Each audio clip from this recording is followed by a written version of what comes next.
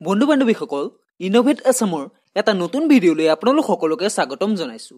আজি আমি এই ভিডিঅ'ৰ জৰিয়তে অসম টেট পৰীক্ষাৰ বাবে পৰিৱেশ অধ্যয়নৰ এটা ইম্পৰ্টেন্ট টপিক স্বাস্থ্য আৰু ৰোগৰ ওপৰত আলোচনা কৰিম। আৰু আপোনালোকে দেখিবলৈ পাইছেই 2012 চনত এই বিষয়ত কেইবাটাও প্ৰশ্ন আহিছিল আৰু আমাকো কেইবাজনো ভিউৱাৰ্ছে সিলেবাস ওয়াইজ টপিকবোৰ আগবঢ়াব কোৱাত আজি আমি স্বাস্থ্য আৰু ৰোগ এই টপিকটো আপোনালোকলৈ লৈ আহিছো। এই টপিকৰ পৰা প্ৰতি বছৰে সিটেটৰ বাবেও প্ৰশ্ন আহিয়ে থাকে আৰু ইয়াৰ লগতে আমি আপোনালোকক জনাই দিওঁ যে এই ভিডিঅ'টোত থকা কন্টেন্টসমূহ আমি হাই স্কুল লেভেলৰ কিতাপৰ লগতে অসম ৰাজ্যিক পাঠ্যপুথি প্ৰণয়ন আৰু প্ৰকাশনৰ বিজ্ঞান পৰিচয় কিতাপখনৰ পৰা সংগ্ৰহ কৰিছো আৰু আমি আশা কৰো আপোনালোকে এই ভিডিঅ'টো আকোৱালি ল'ব।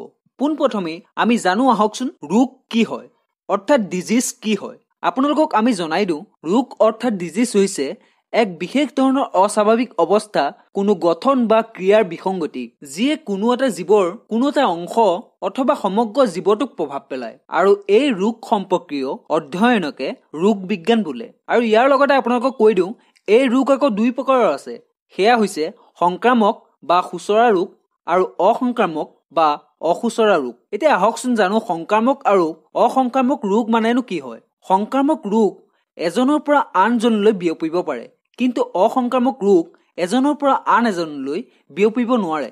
আৰু দুই নম্বৰতে সংক্ৰামক ৰোগৰ বীজাণু বা অনুজীৱ মানুহৰ শৰীৰত প্ৰৱেশ কৰিলে ৰোগৰ সৃষ্টি হয় আৰু এনে ৰোগৰ বীজাণু এজনৰ পৰা আনজনলৈ যায় আৰু যেতিয়া ৰোগীক চোৱা চিতা কৰা হয় তেতিয়া এনেধৰণৰ বীজাণু এজনৰ পৰা আন এজনলৈ বিয়পিব পাৰে অথবা বীজাণু থকা কাপোৰ কানি বাচন বৰ্তন বিচনা পত্ৰৰ পৰা আনৰ গালৈ বীজাণু যাব পাৰে। ইয়াৰ লগতে আৰু এটা কথা, কিছুমান খুচৰা ৰোগ আকৌ পোনে পোনে এজন শৰীৰৰ পৰা আন এজন শৰীৰলৈ যাব নোৱাৰে, ইয়াৰ বাবে বাহকৰ প্ৰয়োজন হয়। উদাহৰণস্বৰূপে মেলেৰিয়া এজনৰ পৰা আন এজন শৰীৰলৈ মাইকী এনফিলিছ মহৰ জৰিয়তে যাব পাৰে।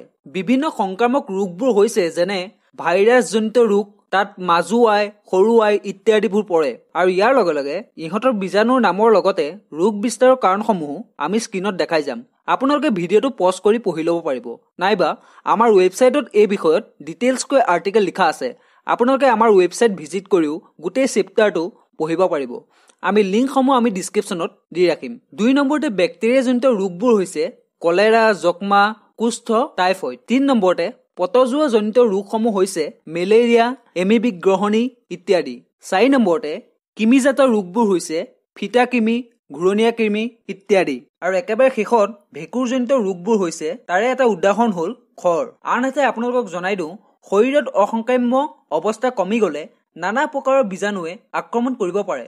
অপুষ্টি, বিপাকীয় কাৰ্যত ঘটা অস্বাভাৱিকতা, এক্স-ৰে ৰশ্মিৰ প্ৰভাৱ, দৰৱৰ বিষক্ৰিয়া আৰু কিছুমান বীজাণুৰ আক্ৰমণৰ ফলত শৰীৰত অসংক্ৰাম্যতাৰ লোপ পাব পাৰে আৰু এনেধৰণৰ অসংক্ৰাম্যতাৰ লোপ পোৱাত আৰ্জিত বা লব্ধ অসংক্ৰাম্যতাৰ অভাৱ বোলা হয়। এতিয়া অসংক্ৰাম্য ৰোগবোৰ হৈছে যেনে অপুষ্টিজনিত ৰোগ। ইয়াৰ উদাহৰণবোৰ এনেধৰণৰ। প্ৰথমতে কোৱাচিয়কৰ, যিটো ৰোগ মাকৰ গাখীৰৰ সলনি বেছি পৰিমাণৰ কাৰ্বহাইড্ৰেট খোৱাৰ ফলত হয়। এই ৰোগত শিশুৰ ভৰি ফুলে।